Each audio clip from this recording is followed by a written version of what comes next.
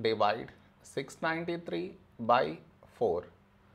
To do this division, we should frame it in this way. 693 here, 4 here. This is your step 1. Next, here we have 6, here 4. A number close to 6 in 4 table is 4 ones 4.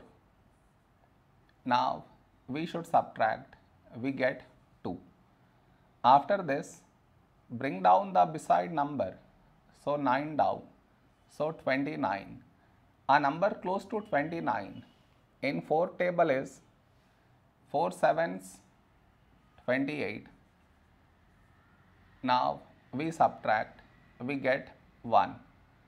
After this, bring down the beside number, so 3 down, so 13. A number close to 13 in 4 table is 4 threes 12. Now we subtract, we get 1. No more numbers to bring it down, so we stop here.